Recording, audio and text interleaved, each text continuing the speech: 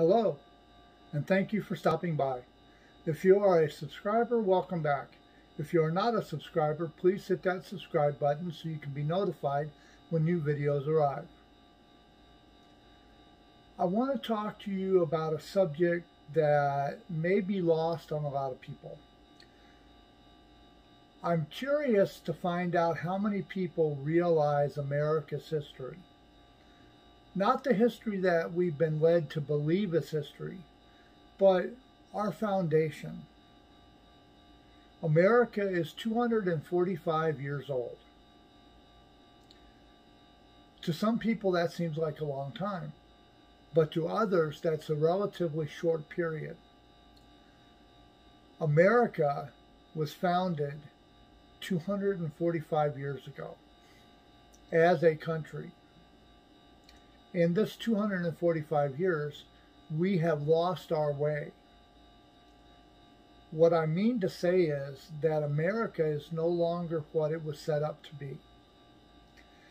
The reason I'm bringing this up is because do we waste time fighting a battle that we can't win? I was watching a TV series earlier this morning called The Murdoch Mysteries. And I happen to like that show quite a lot. And within that show, The Murdoch Mysteries, it brought up a question of how things are done and how things should be done. And do people care? I'm going through a dilemma. I have been taken to court several times due to driving without a license. Not that I've had a driver's license and it's been taken from me, but I have never ever gotten a driver's license because I believe that I am not a driver. I am a traveler in an automobile that is moving from place to place. Now, before you go off and say, oh, you're one of those, listen to what I'm saying. Now, although I do believe that we have the right to travel, the right of locomotion using the mode of transportation of the day, although I believe that is a right, and I believe that the Founding Fathers set up that right for a particular reason due to life, liberty, and pursuit of happiness, I am stuck asking this question. Do we try to put America back on track the way the Founding Fathers intended, or will it disrupt the apple cart as we know it? There's a lot of people that have become rich off of the way America has become. And are they willing to forsake their riches to go back to America's foundation? You have a lot of people in the world that believe that America is the way the Founding Fathers wanted it to be. You have a lot of people that misinterpret the Founding Fathers' wishes. You have a lot of people that misinterpret the Constitution. We have people pushing democracy, and Thomas Jefferson said that democracy is nothing more than mob rule, where 51% of the population can take away the rights of the other 49. And we're starting to see that now, because in certain states, they are starting to do away with voting rights, which means that the ones that they want to vote will be the ones that will be allowed to vote. And since the states are sovereign and the states are supposed to do what's in the best interest of their citizens, and the federal government is not really supposed to step in where it's not warranted, how do we fix that? Do we want to fix it? Now, America was set up as a republic. People will say it's a democratic republic, but that's an oxymoron. One cancels out the other. Democracy is like mob rule. Republic is, what does the Constitution say? Does the Constitution say you can legally do this? Or does the Constitution say you can't legally do this? I personally believe that the Constitution is written in such a way that no matter how populated America gets, or no matter how old America gets, if we use the Constitution the way it was originally written, and we don't have amendments that cancel out other amendments, which is what we're doing, I believe that the Constitution will work just fine even for another 245 years down the road. Now, do people care? Am I fighting an uphill battle? I am asking myself this all the time. Do I fight for something that I don't know for sure I can win? Like my driver's license, for instance. My sister, well, why don't you just go get a driver's license? Or my mom, oh, you've gotten a driver's license, right?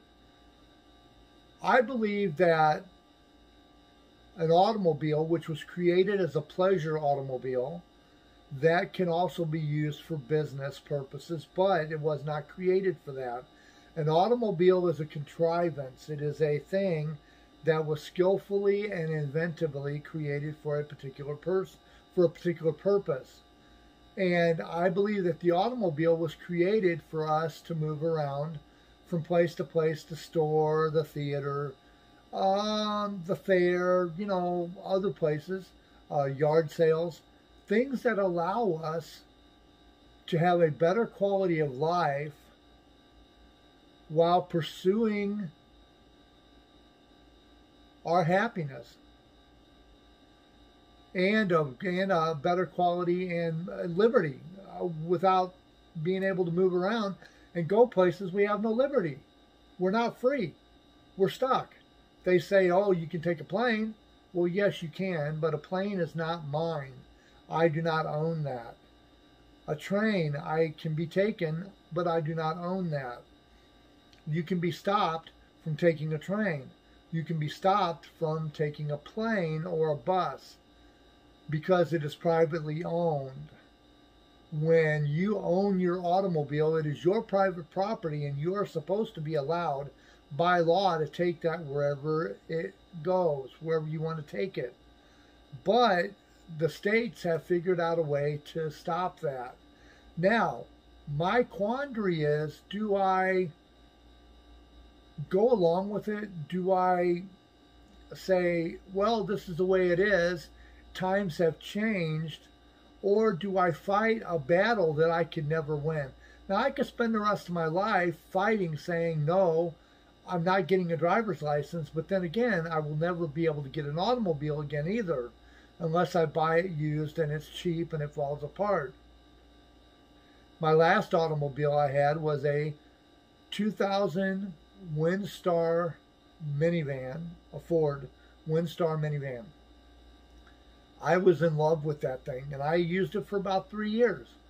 But I got ticket after ticket after ticket by the Veterans Administration Police because that is where I am jurisdicted at.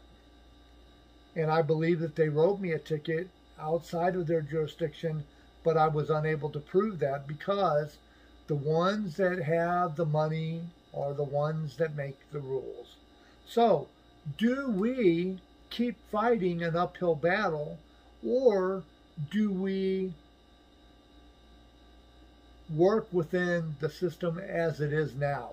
Do we try to change the system back into what it's supposed to be, or do we just accept the fact that it's always going to be the way it is now? What do you think? Do you care? Do you have any ideas on this? Have you given it any thought? If so, please put your comment in the comments below. Let me know what you think about that. If you would like to give my video a thumbs up, please do so. Also hit that like and subscribe button so you can be notified when new videos arrive. Also hit the bell icon so you can be notified. Um, is this as good as it gets? Is this the way America is going to be for the rest of humanity? Or are we going to see the error of our ways and put ourselves back on track? They keep passing laws that say, no, America is the way it is and that's the way it's going to stay. Do we keep it that way or do we resist? Again, if you have any ideas, put them in the comments. I'd love to hear about it. I'm going to let you go on this note. Remember, make tomorrow better than yesterday by doing the very best we can today. Have a good day, America, and all points beyond.